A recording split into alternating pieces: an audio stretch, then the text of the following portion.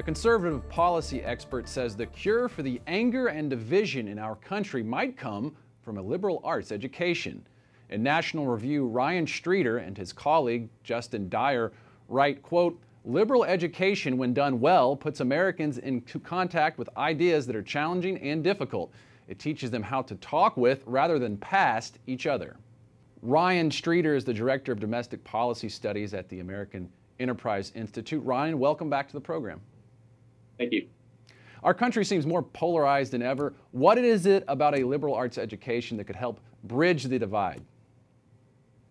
It's a great question. The liberal arts really, as fundamentally conceived, is about the pursuit of truth.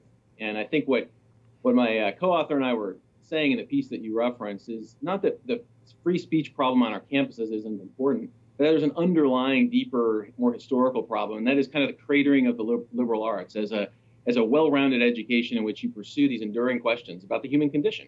And that presuppose that there are things that are true about the human condition and there are things that are not true about the human condition. And the idea is to actually sharpen students' minds about some of these enduring questions. They shouldn't take an English or philosophy class and all of a sudden have all the answers to the world. They should actually have more questions about the world as a result of a liberal arts education. And there's actually some pretty good research to show that when people experience high levels of intellectual curiosity, some people are just more intellectually curious than others. They want to keep learning about things, even things they know about. They want to question their own assumptions. They want to be open-minded. It makes them more open-minded to others and willing to sit down and hear other sides of the argument. So I think with a more robust liberal arts education, some of these other problems on our college campuses, like a crisis of free speech, would actually start to fix themselves. How would renewing the liberal arts help our democracy? It would help our democracy in a few ways. First of all, like I was just saying, it would actually help people listen to the other side, be able to come to common agreement on certain types of problems rather than just talking past each other or shouting at one another.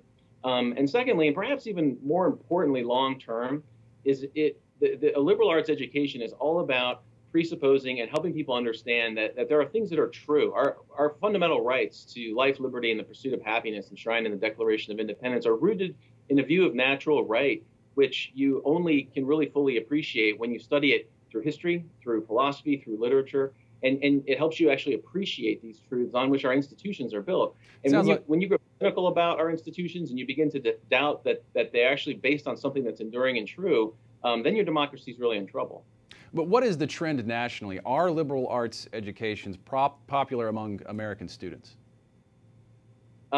As a degree, most liberal arts degrees are shrinking at universities as more students have gone into professional and STEM-related fields. So they've shrunk overall. But this has been documented over time that colleges and universities across the country have really sort of hollowed out the liberal arts.